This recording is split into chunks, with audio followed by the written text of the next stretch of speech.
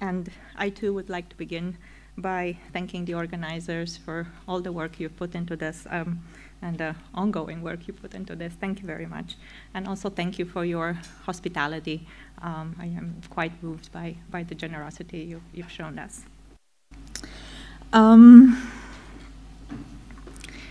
So I've been working on a project on the cultural history of the face. I started thinking about it during the pandemic, around debates about COVID masks and what they revealed about faces, whether they are legible, what they say, why indeed we would say that we read faces to begin with. I also started thinking about it in relation to debates about facial recognition technologies, which reduce the face to a minimalist form, operation reminiscent of the old pseudoscience of physiognomy. It is a hard word, and I will tell you more about it. At the same time, in the political sphere, power was visible as a certain ubiquitous face, and we've invoked the name of Trump a few times, but I'm sure you remember that his face was everywhere. As someone who works on literature, I take these questions to a literary archive. We've had a few papers in the conference that seem to amount to a through line regarding literature and authority, what literature teaches us about authority, and what kind of authority literature is. Eric brought up the other day, and then again today, the fact that we are largely thinking about political masters, and perhaps we need to think about other kinds of masters as well, whether authors or master theorists. So I'll be thinking here about the figure of the author as a master. And I should say, and I'll return to this, that I'm also really intrigued by the wonderful poster we have for our conference. An empty golden frame, framing, as I see it, what used to be a portrait, and presumably a face. One of the questions I have when I see this image, right, and the choice of the frame is quite eloquent, is whether there is whether a face is always there, even in its absence. And then how do we think about the genre and the conventions of the portrait in relation to the figure of the master, right? Whether that would be a literary portrait or a visual portrait, and so on and so forth. So I'll come back to this. So today I will tell you a little bit about a very particular literary figure of the master, Aschenbach in Thomas Mann's Death in Venice, and his figuration as a face. How does one know a master in literature? One answer we have comes from the history of physiognomy, highly influential in Western modernity, which equips the figure of the master with a certain face. In this history, there is a strong correlation between inside and outside, the interiority of the master and his facial appearance.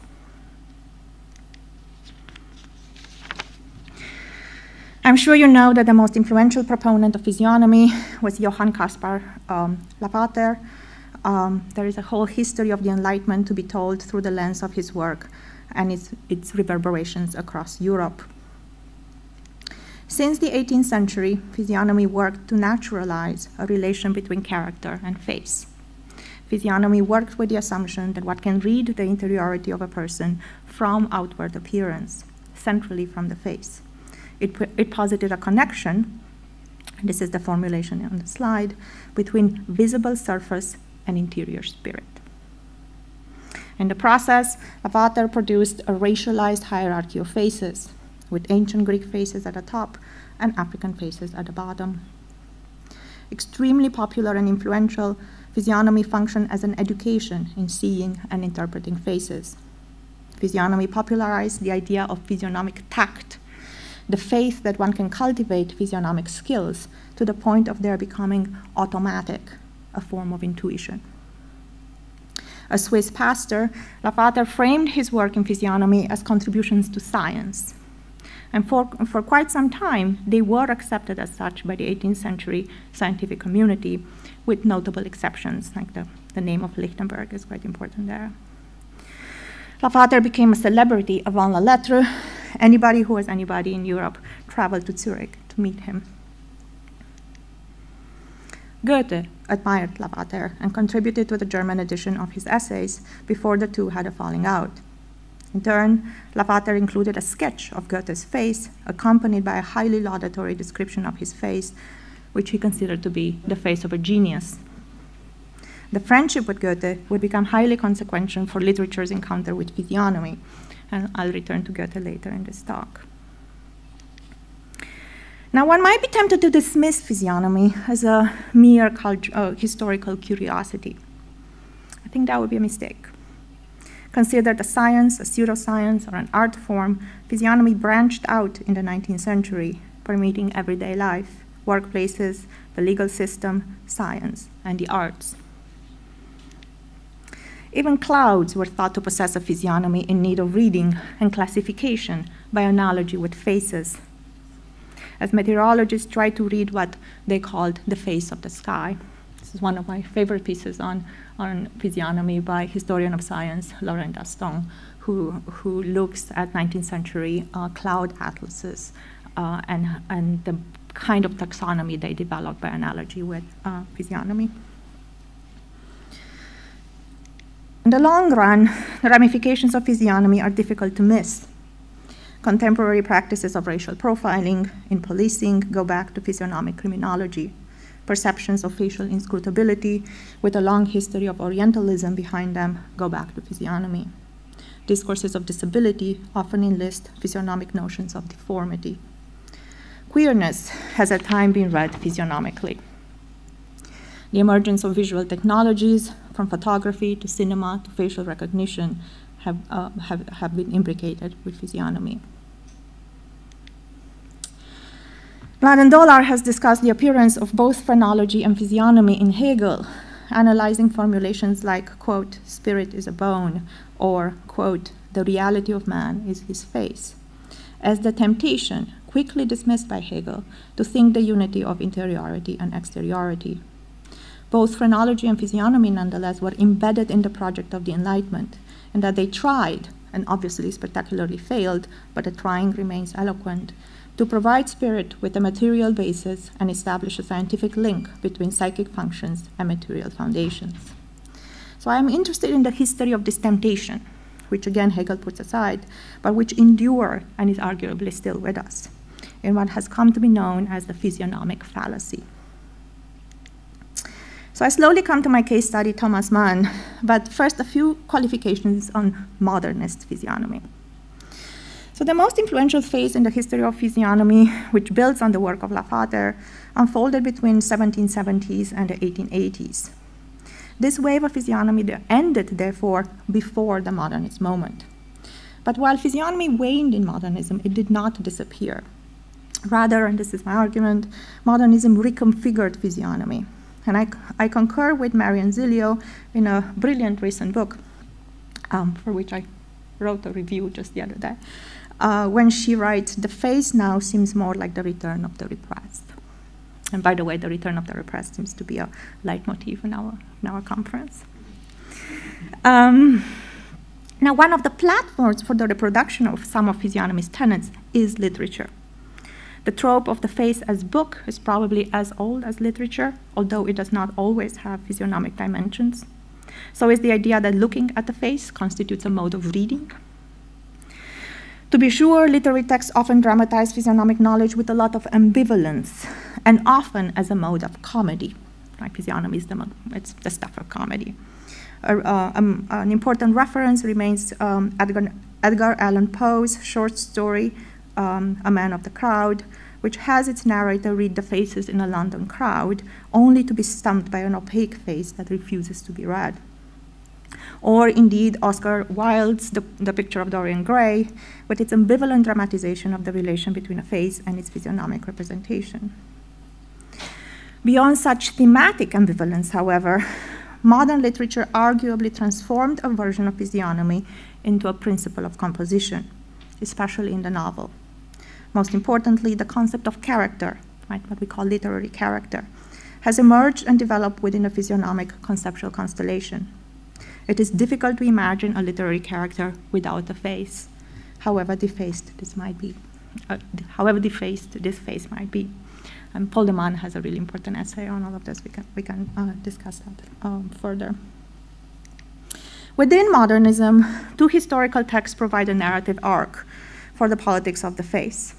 The first is a short but highly influential essay published by German sociologist of modernity Georg Simmel in 1901, titled The Aesthetic Significance of the Face. As I'm sure you know, Simmel was an important figure in turn-of-the-century Berlin, where he trained a generation of modernist theorists and writers. Benjamin, Krakauer, Balas, Bloch, they all studied with Simmel. They were all deeply interested in the history of physiognomy as well. The second text anchoring my framework here is a futurist pamphlet. It's a wonderful, wonderful document published by British-American poet Mina Lowe in 1919, titled, quite ironically, Autofacial Construction.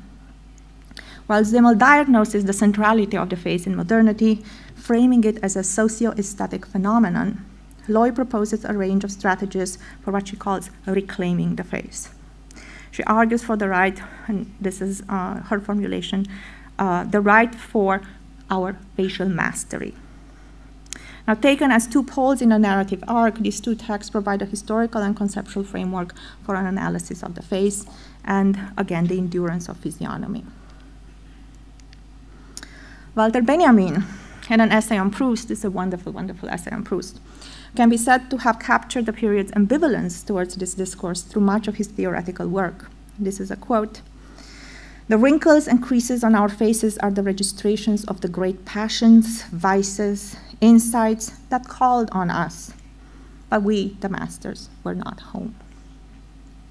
Benjamin wrote in one of the most memorable takes on physiognomy, and note the invocation of the figure of the master there. So I now come to Mann's Death in Venice, and I'll return briefly to Benjamin later. So I should emphasize from the outset that this is early Thomas Mann, engaged in turn-of-the-century cultural politics. Thomas Mann, who at the time insisted that his literature was apolitical. There is no doubt to me, in my mind, that Death in Venice figures Aschenbach as a master, very particular kind of master. He's an established canonical author. He works hard. Indeed, one of his features as a master is his work ethic. He's famous. High school students read his work. He imagines himself in control of his destiny, and he indeed produces his canonicity and maintains it over time. The metaphor, some of you might remember, used by the text for Aschenbach's self-discipline is that of the clenched fist. Mann's story is about the relaxation of this fist, and with it, potentially, the loss of his mastery. So a very specific figure of the master as a literary author, a writer, and a canonical author. Here, then, is the portrait of Aschenbach, which is offered at the very beginning of the novella, but has the air of an obituary avant la lettre. This is what Aschenbach's readers will have read in a newspaper upon his death. Mann eloquently puts it at the very beginning of his novella. So I'll read it in the English translation, but I've put up the German if you prefer to read that instead, and you'll see that the German is quite different. Quote, "Gustav von Aschenbach was a rather less than average height, dark and clean-shaven. His head seemed a little too large in proportion to his almost delicate stature. His brushback hair, thinning at the top, very thick and distinctly gray over the temples, framed a high, deeply lined, scarred-looking forehead. The gold bridge of his rimless glasses cut into the root of his thick, nobly curved nose.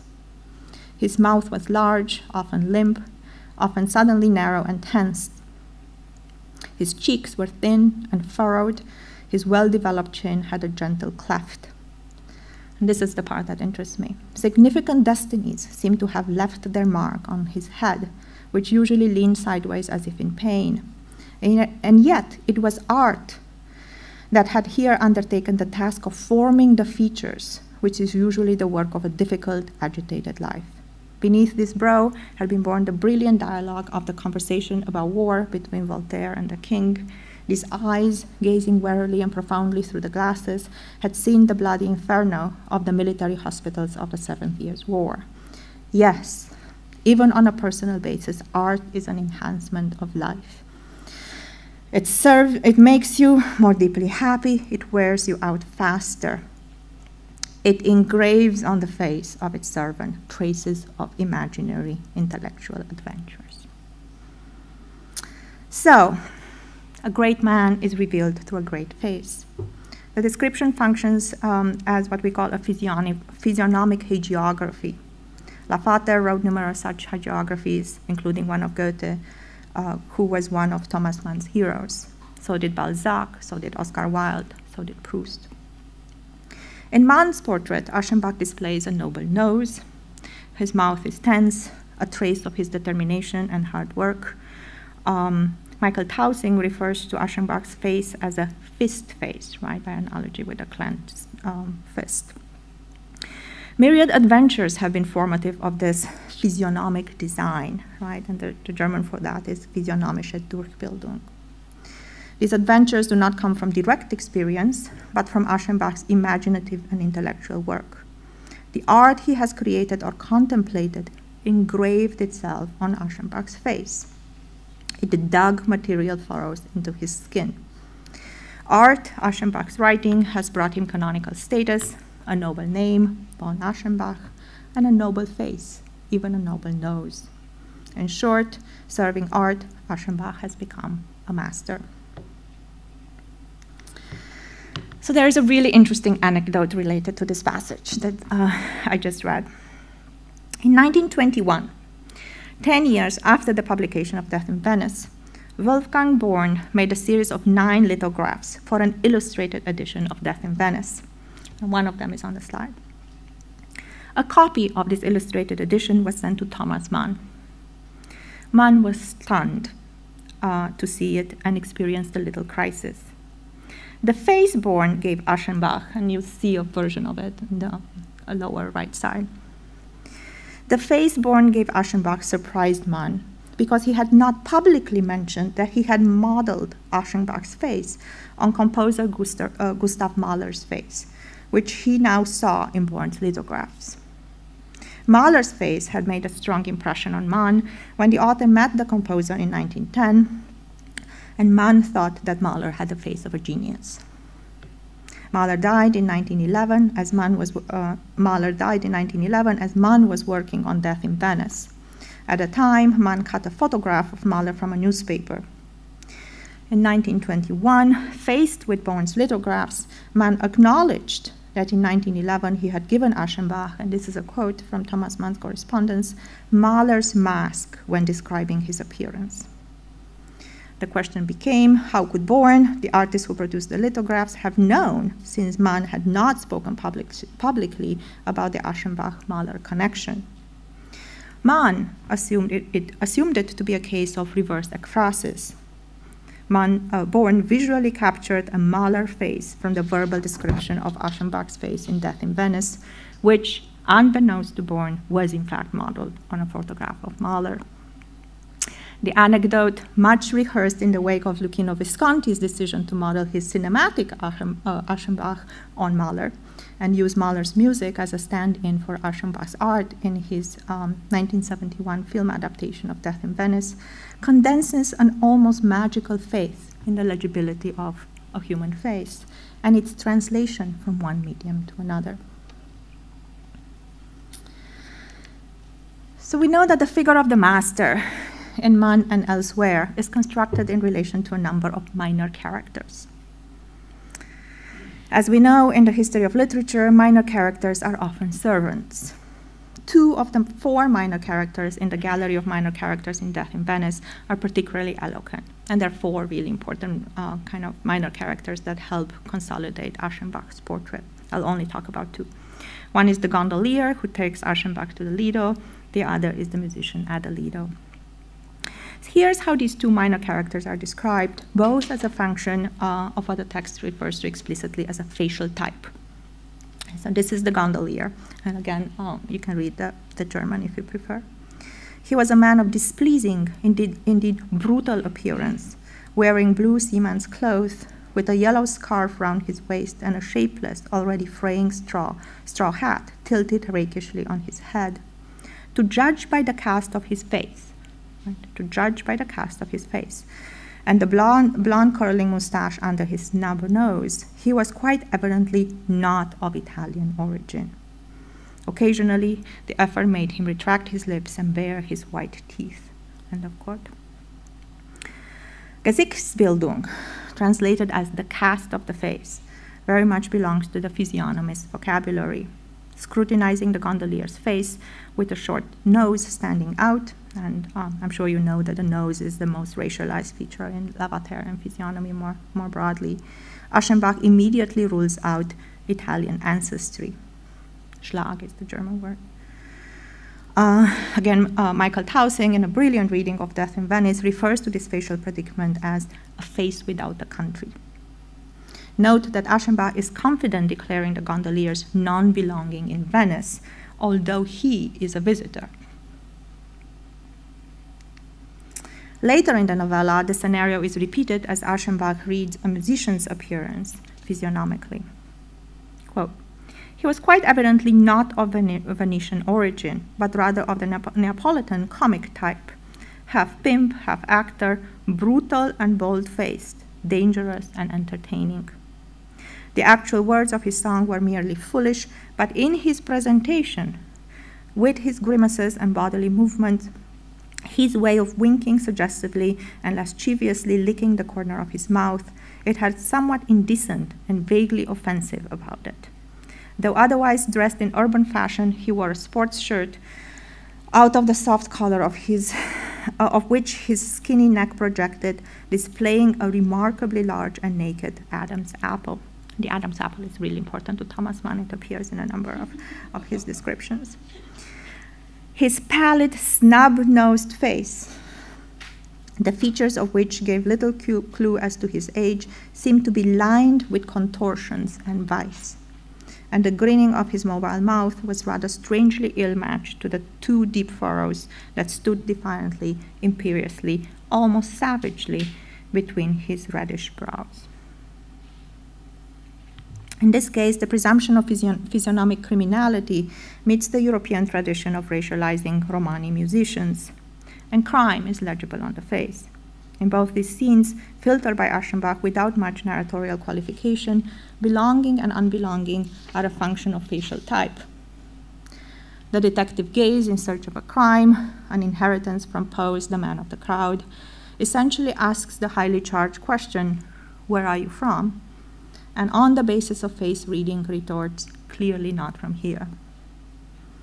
In Benjamin's framework, the reading practice for facial type identifies Aschenbach as a man of the 19th century, a flaneur who, and this is a quote from Benjamin, flatters himself that on seeing a passerby swept along by the crowd, he has accurately classified him. End of quote. For Benjamin, the flaneur flatters himself with a confidence associated with his practice. Physiognomic skill, in other words, is a fantasy. As Mann's novella advances, Mann's text likewise implies that Aschenbach flatters himself with his mastery of physiognomic knowledge. Through a healthy dose of irony, the narrator subtly distances himself from Aschenbach's reading practice, offering it up for contemplation and critique, while reproducing it for narrative effect. So this is what we would call the initial situation of the novella. Aschenbach, as canonical author, tired and in need of relaxation, goes on a trip first to the Adriatic. I have a lot to say about that first trip to the Adriatic. At that time in the Austro-Hungarian Empire, it does not satisfy Aschenbach's craving for an exotic vacation. Right, and then to Venice, which is framed as an exotic place and a gateway to the Middle East. Mann, of course, sets this initial situation up in order to challenge it. The new Aschenbach, post his encounter with Tadzio, would also acquire a new face. So I won't say much about Tadzio. I'm happy to talk to you about how that whole thing works. But I will say that Aschenbach's encounter with Tadzio is an encounter with what he calls a perfect masterpiece. And a masterpiece is a function of perfect form.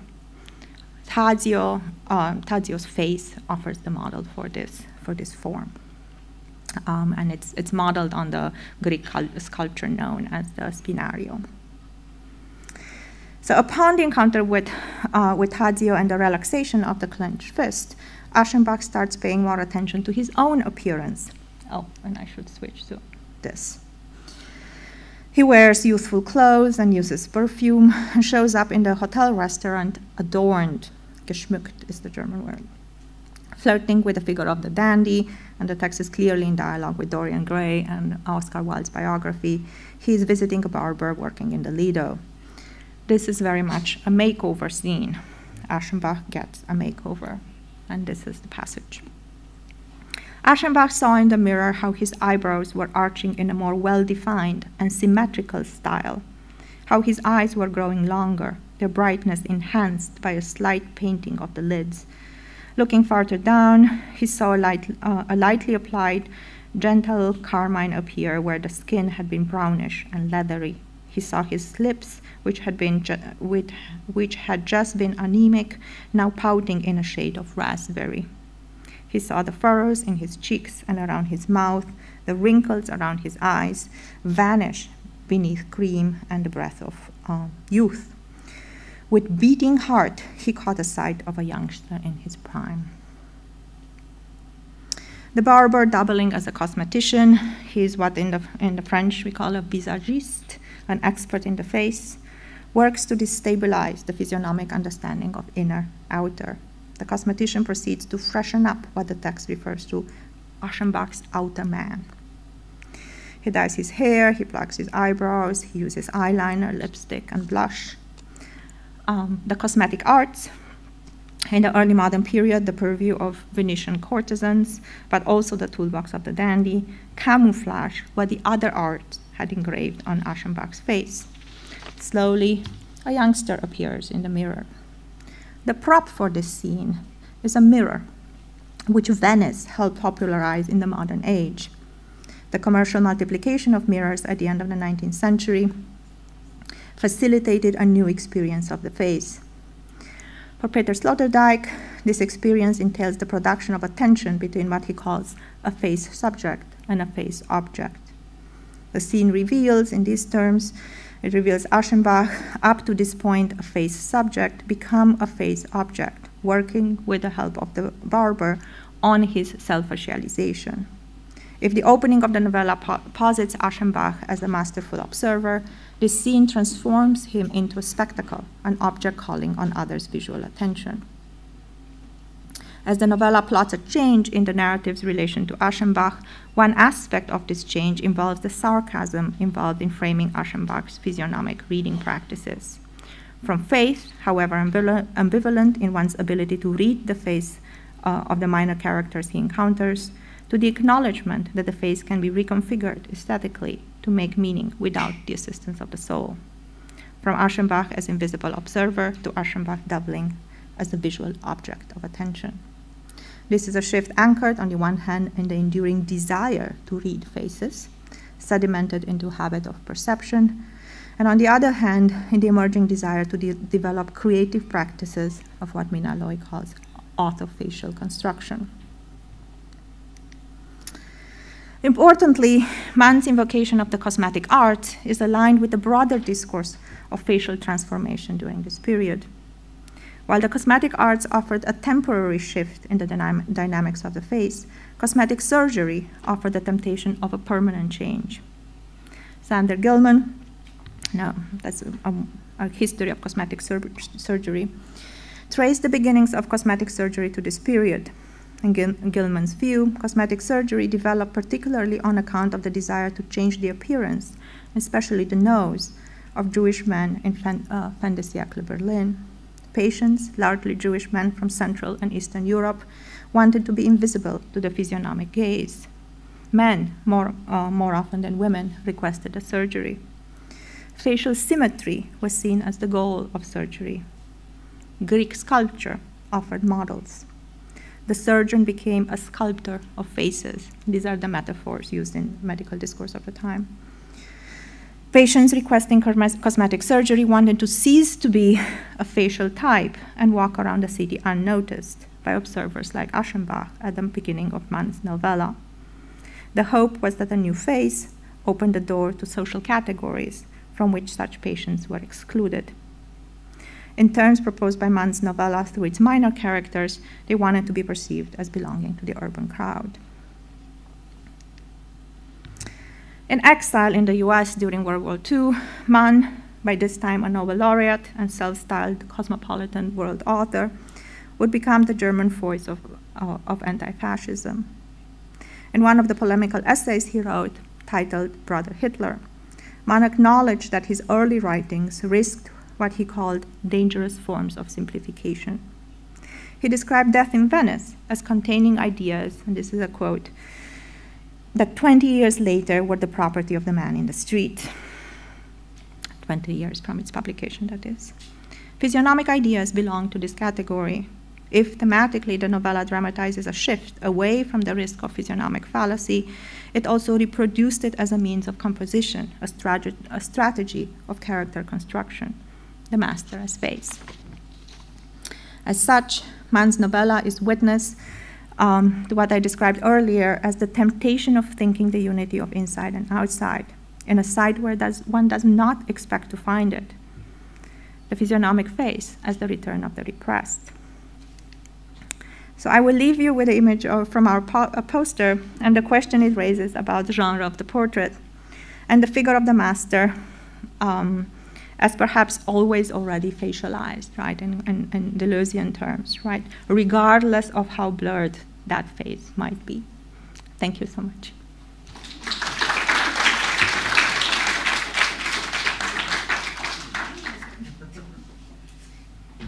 Thank you, Anca, so much. It was great. Gregor had to remind me that I'm the moderator. Sorry. Yeah, and thank you for finishing like this with this. So, questions? Try to be short too. I hope you appreciate it. Yeah, great. Okay, Simon, please. Thank you, Anca. This was truly great. I'm a little bit inconsistent. I mean, everything I'm going to say is going to be inconsistent. Like the lights are not quite on, just kind of flickering a little bit, you know. So, sorry? Yes, yes. So the first thing I wanted to comment on was the quote with which you started, the face is always there, right? And just it occurred to me that, for instance, in psychoanalytic technical situation, the face is never there. The face of the analyst is never there. So I think there's a kind of a conscious, there's definitely a link and a substantial one of delimiting the analytical situation from the face as such. Now the second thing, if you propose this term reading faces, then you could say that analysis is about, as a talking cure, is precisely not a reading practice in this sense, and especially not a practice of reading faces. There's also not, but there are instances, like for instance in the studies on hysteria, so the Freud-Breuer book, where faces are featured prominently in situations described. But of course the dynamic between the face is not one between the expressive relationship between a face and a character as the inner soul. It's a different kind of relationship that's not one of expression. This is how far I came when listening to you. But there is a facial entity that is of particular interest to psychoanalysis in that period, at least in the studies on hysteria, and that's the tic. The tic as a eminently facial, let's say, category, but it does not amount or remains irreducible to any kind of relation of expression. Instead of this relationship of expression, there's a push, or you could counter it with the psychoanalytical rebus, so a kind of a deciphering rather than a reading per se. And one, just like, there's no question in this, but if you would care to comment, I would be very happy about that. But just one final point, since a number of talks spoke about technology and especially the digital systems, I wonder if you have any thoughts or how your outline of your project would apply to a kind of a shift from the face to the interface, if that rings any bells. Thank you. Yeah, Thanks. Thank you for those questions.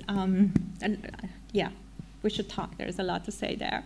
So I'll start perhaps with the last point you made, and I'll just put my cards on the table to say that, like, I set out to kind of trace a cultural history of the face because of contemporary sites where it seems to me that a certain kind of face is returning, right? And digital technology is one of them. Like, a friend sent me a link to an article about a new app, for example, that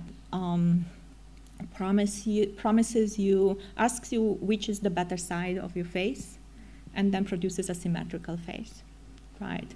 Where the kind of assumption is that, you know, most faces are not perfectly symmetrical, and since symmetry is considered to be the standard of beauty, this app will reveal that, right? So I'm interested in things like that, but also really the first project in facial recognition actually went by the name of computer physiognomy, right? And imagined itself as a database on the one hand, and then as a taxonomy of faces, right? I'm sure that many of you know that there is a project undertaken by this company called Clearview AI that basically works by way of, you will not find many photographs of my face on the internet, but you can take any photograph and put it into what is essentially a Google search. And it would basically collect all the faces it recognizes, it reads the biometric information in the face, and it collects all the faces that are stored anywhere on government sites and so on and so forth, right? So a huge database of faces, which is then sold to commercial companies, but also to government agencies, and you know there's a huge debate about their use in policing, for example, and the justice system, right? So what can literature, what can cultural studies, what can the visual arts teach us about the history of the face, the risks of that come with the physiognomic premise, right? So that's where I'm started, and I'm hoping that that's where I'll end with hopefully plan to write a coda to my book on facial recognition in particular. Yeah, but I'll put it like this: if in the premise of the metaverse, right? The idea that there might be some other reality in which we might participate. We only take the biometric information of our faces with us, right? It's the hook between the body and the metaverse, right? So I think a lot is at stake in kind of understanding the place of the face in these practices, and then kind of being able to tell a history of that, right? And I will say that the history is quite zigzagging, right? And I appreciate what you say about psychoanalysis as perhaps an attempt to move away, right, from the face-to-face as the mode of reading and interpretation, right? I guess one thing I will say to that, alongside somebody like Paul de Man or even Deleuze, is the kind of the risk that, say, the proper name always already facializes, right? So that the face actually returns in language, perhaps sometimes more forcefully than in visual culture, right? I haven't fully worked that one out, and I hope there is a way to think about that. But yeah. Yeah, for Paul de Man, it kind of the second you use the proper name, there is a face. Okay, so we have Frauke, and I don't know your name, yeah, but and then Andrew. Thank you, Anca, for that brilliant talk. So I was thinking of rhetoric, because in rhetoric, description of the face is a specific stylistic figure, prosopopoia, and de Man wrote on that. So giving a mask. Yet the specific logic of that figure is that it does not lead to evidence, so no Anschauung, right? But fragments are supposed to be whole, and that is, I think, what Simon said. Face is always a figure of negativity. So you never have like an image of neither of Aschenbach nor of the gondoliere or the hairdresser. So whoever is looking for the face is never present. However, we have these dense passages which are kind of excessive, right? You have adjectives, comparisons, metaphors, allegories. I think the project, the history of the face, that's really great. But to my mind, what you showed us is that the figure of the face is like a hysterical figure, a figure of desire, but which has something like a desperate drive. I don't know how to express it differently. Do you think? Can you understand what I'm searching for? I think there's a crucial difference between like history of knowledge of the face, the history of face, Lavata and all the tradition from 18th century, and that what is ongoing in literary texts and in art, because it seems to be just the opposite side of what the face, the sciences of the faces are aim at, right? Because it's not a whole; it's just the contrary of a whole. It's negativity, but in excess, in excess. And I think that would be interesting to follow up on that, because that would be then a specific aesthetic surplus which you would have reading literature compared to just, doing physiognomy in the traces of Lavata, which, by the way, directly leads to the Nazi and so on and so forth, as you showed us. Yeah. I only put those covers up. I didn't want to go into that, but yeah. So I hear what you're saying. One way I'm thinking about that, right, and I agree with you that there is a language of excess that doesn't, like, say, sediment into a positive thing, right? But one way I'm thinking about that, say, is along other texts, say, by Virginia Woolf, that work in very similar ways, and where Virginia Woolf explicitly is calling on a reader to fill in this language with, their history, right? So I think one of the premises here is that these modernist texts are, like, really minimalist, and they kind of they're quite ambivalent, and they play with various possibilities, right? But that they trust their reader to do the work. And in this case, like, the invocation of these noses, for example, right? The reader becomes basically a figure that confirms the physiognomic pact, basically. Okay, thank you. First of all, thanks for the great talk. I have 2 points. One of them is kind of interesting, I think, a tendency in digital technology, when it was kind of premised in the 90s to deface completely, to allow this escape from the face into this anonymity, and how it became facialized, how this technology has turned into technology of facialization. And another thing which I think is very interesting is with regard to plastic surgery, and how now, at the same time, that there is this rise in a lot of different subcultures and a lot of different communities, be it trans or incels, where there is this emphasis of creating a certain face which has a certain idea of authenticity, a face, for instance, that really shows being a true man, or alternatively trying to have a face which fits certain gender norms. At the same time, there is this dialectic where, as much as it is revealing a true essence, the face, it's also as plastic, because there is also the rise of you can achieve this face which shows your essence, or will give you retroactively the essence that you desire through the practice of plastic surgery, and how the face at the same time it is as revealing of an essence and creates an essence, it's also as superficial as plastic surgery and its plasticity of being changed in order to achieve this essence retroactively.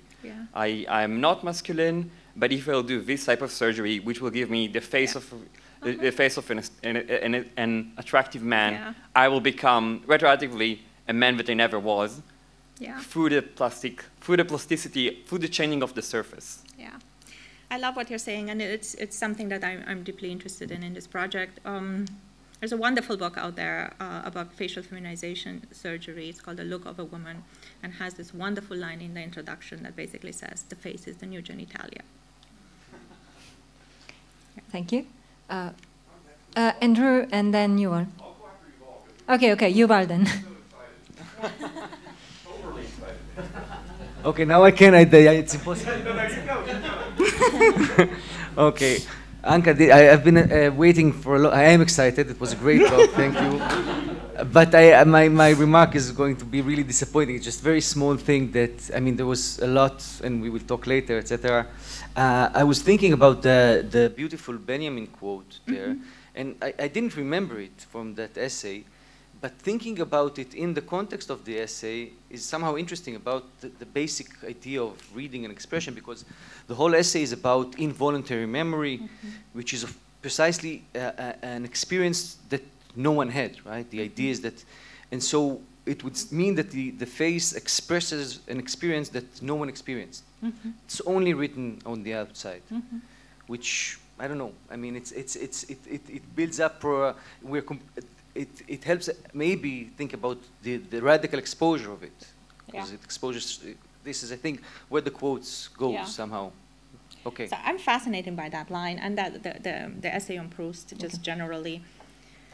Benjamin pretty much is proposing that physiognomy is the key to reading Proust, and that Proust's work as such is in a physiognomic relation to the 19th century.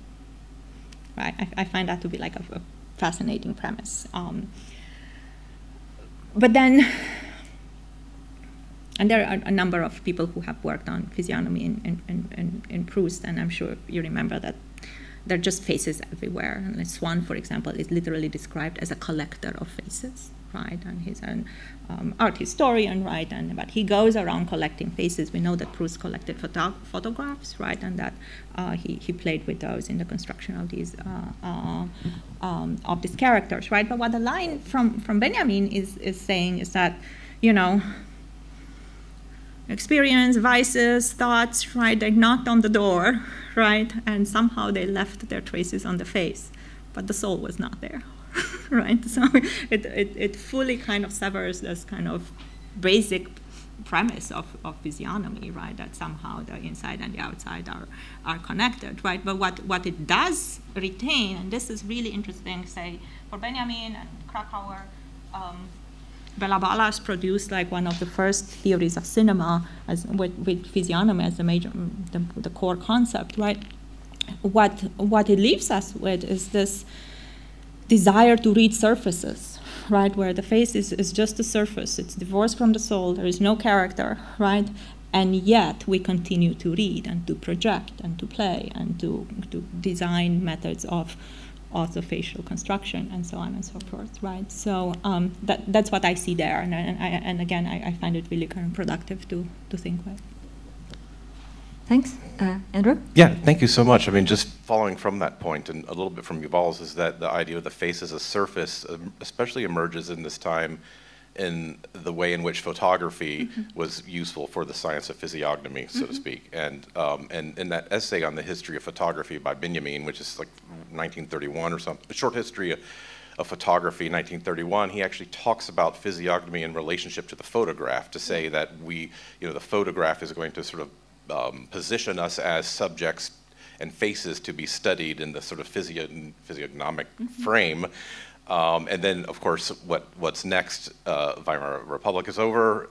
Now we have Nazi Germany, and then there's but what photography enabled, and what the neat correspondence between the passages that you quote and the photographic textual examples of this is the way in which photography, through cropping and close-ups and certain kinds of focusing, allowed one to piece apart the face, and sort of, it's not just a face. Sometimes there will be plates that are just eyebrows or plates that are just eyes, and so you start getting the face as a kind of a collection of parts that can be studied individually to tell stories and meanings, just like those passages, which is like the lines mean this, the cheeks mean that, and so I'm just wondering if there is, through photography, and the disparate media that is language and narrative on the one hand and photography on the other hand, whether those could be put side by side as like parallel forms or formations. Yeah. So I fully agree. And there is a version of this project that could be only on photography. Like there's just so much to say there. And Benjamin would be a key figure there, right? So in that essay on photography, he pretty much says, we have this new technology, right? And it gives us a new experience of the face. Like suddenly we see the face again, right? And he invokes a number of modernist photographers who, on the left, right, these were progressive artists, right, produced a number of physiognomic classifications, right, the miner, the worker, the wife of the worker, and so on and so forth, like August Sanders, right?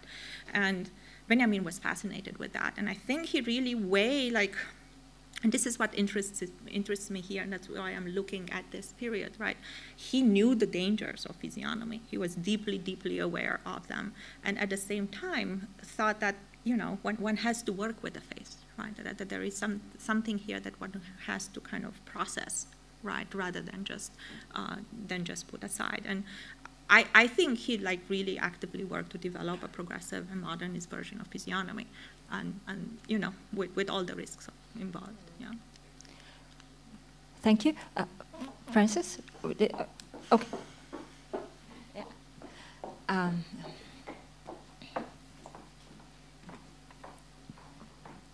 Thank you. This is kind of a footnote, but I just wanted to mention that Agamben has an essay on the face, and he has stated that the most erotic part of the body, and he probably means the woman's body, is the face. And it has to do with his idea of the veil. Since he privileges the veil and kind of puts down any kind of stripping off of a veil. So with the rest of the body, you have clothing that has to be stripped off to create erotic excitement, which he says privileges the clothing and not the body, because once you get to the body, you're not that thrilled. Yeah. That's his idea. You're interested more in the stripping, the experience of stripping, but with the face, you get this pure nudity. Yeah. Yeah. I know that essay. I have to say that I don't quite know what to do with his notion of the naked face. I don't think the face is ever naked, right? There's always stuff there. There are layers and layers of masks. And I see the temptation to think about the naked face, right? But my side of that, I teach in a comparative literature department, and one of my favorite texts ever is this history of the novel in Japan by Kojin Karatani. And what he basically says is that when the novel came to Japan, it invented the face. That there was no such thing in Japan. Of course, there were faces, right? But that, the novel, the Western novel, brought with it an experience of the naked face, but that precisely the naked face as an invention, as a novelistic. Yes, Peter, please. Anca, thank you for this presentation. I would just relate to what Francis just asked you, but before that, just a short remark. Maybe you are not aware, you were talking about Mahler, and there's a short history of Mahler and Ljubljana, because for the short period of time he was in Ljubljana. And outside near the Ljubljanica river, there is a statue of Mahler. Okay. So, and the picture you presented does not exactly match the statue. So it would be interesting to compare it. Okay. Regarding the face, I have this stupid idea that in a way, face is also a mask. And that this tradition you were just describing, trying to read from the face everything is somehow in an impasse. But this is just a side remark. In my book on capitalism and perversion, the central chapter was on pornography. And in pornography is a big business which tries to sell the enjoyment and the idea that the enjoyment is real. So the enjoyment is there, And from the male's perspective, it's simple as that. You know, you can see the ejaculation, you can see the money shot. Whereas from the women's perspective, there's a trouble. And the camera focuses then on the body and especially on the face, on the grimaces of the face. And in that way, they try to convince the viewers that the enjoyment is really there. And this is the one thing that pornography as commodity tries to sell, the real thing. So, yeah, concerning the nudity and the garment, yeah. Yeah, I'm deeply interested in that. What do I have to say back to it right now? I'm not super sure. I have a friend who works on, has a book out that's called Porn Work. It's about porn as a form of sex work and therefore as labor. It's fascinating, and it's anchored in interviews with porn workers. And they're deeply, like, one thing that fascinates me about that is they have insurance on their face. It's the face that needs to be insured so that you make sure you don't lose your livelihood as a porn worker, because that's where the money shot is. Yeah.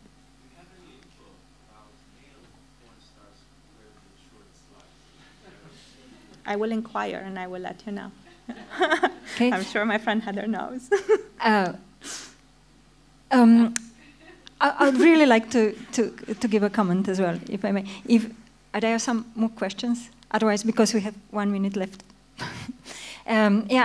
Maybe I would just say that from Lacanian perspective, I would say there are two things. One is that the subject is making himself a picture for the gaze of the other constantly. So the face is a construction, which is always a mask or a semblant. The other is that from the mirror stage, the recognition of the subject in the mirror, of his own image, and this symbolic identification with this ideal ego, which is actually making him a subject on the imaginary level. And what I wanted to comment is that I was working, I did a research on the interface, on the face on the internet recently, and I found some, for me, very interesting things. One is now recently, like last year or 2 years, expansion of morphing gaps, face morphing gaps, which means that you can make your face with an app, okay, so you put your photo in the algorithm, and the algorithm would make it like bigger eyes, longer lashes, higher chin, softer skin with no spots, fuller mouth, and so on. And some radical, of course, or extreme examples, people would start to identify with their morphed image rather than with their and then the American aesthetic surgeons reported that 10 years ago there were people started to come to show them that they want a surgery to look better on internet. So this was their goal. But now, very recently, they start coming with this morphing app picture, saying, please make my face like this. Yeah. So this is the twist. And another thing which is also extreme is this body dysmorphic disorder, which has two extreme,